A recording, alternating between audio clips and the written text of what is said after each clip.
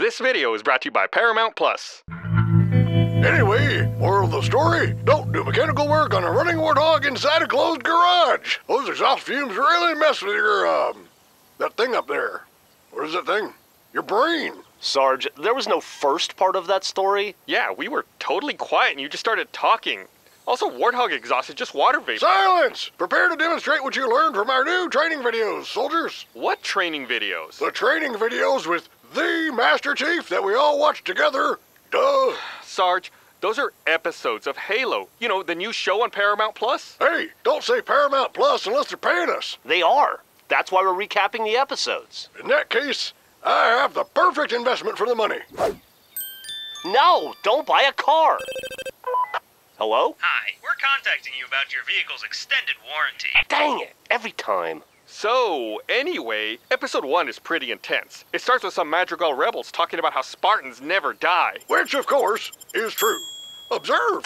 Ow! We are not Spartans! Then, we see some rebellious rebel teens doing drugs in the woods, and instead of being killed by a lunatic in a hockey mask as usual, they're blasted into pink mist by a Covenant excavation crew looking for an artifact. The only person who survives the Covenant attack is Quan, a feisty kid who starts her hero's journey like all the greats by watching a parrot die. She's rescued by none other than our boy, Master Chief. Boom! DJ air horn noises! He and the Spartan team corpse up that Covenant real good with the 4 basic food groups: bullets, beatdowns, bashing, and blamming. After creating a bunch of Covenant widows, the team finds the ancient Forerunner artifact.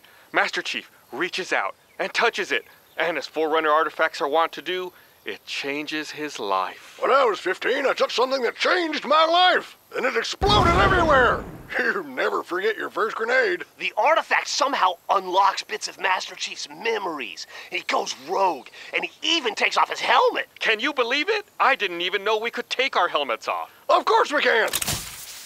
See? Huh. Yep.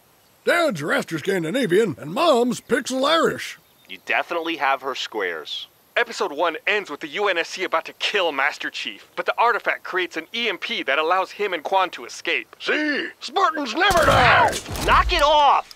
Episode 2 begins with Master Chief AWOL, and it's revealed that Dr. Halsey is secretly developing Halsey 2.0 with the AI we know as Cortana. Meanwhile, Master Chief and Quan go to the rubble, which is like a Burning Man if it was inside a collection of asteroids. That's where they visit Master Chief's friend Soren, who real heads will know from the Halo books, and take a wild subway car ride. Is a subway still a subway if it's in space? All I know is their sandwiches are meteor.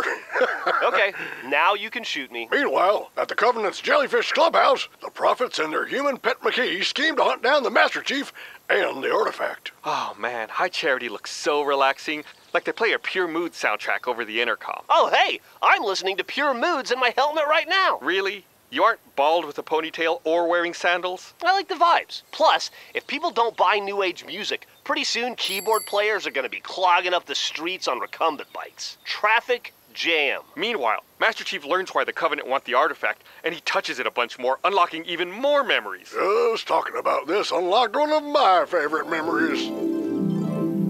Ow! That just happened a minute ago. It seems like it was only yesterday. Now, we're in episode 3, where Master Chief returns to base and Dr. Halsey implants him with Cortana. Cortana? If I wanted to talk to invisible people, I'd just be a kid scribbling at the beginning of all horror movies. Speaking of horror, remember when McKee hijacks a UNSC ship with a writhing mess of tentacles? Oh yeah, that was my favorite part. Yeah, no kidding. Try cleaning your search history every once in a while. Anyway, at the end of the episode, Master Chief removes the pellet in his back that dulls his emotions. Thankfully, I don't have emotions. What? You totally do. How dare you? I don't have emotions. I hate emotions. If I had emotions, that would make me so angry, I'd shoot Grif again.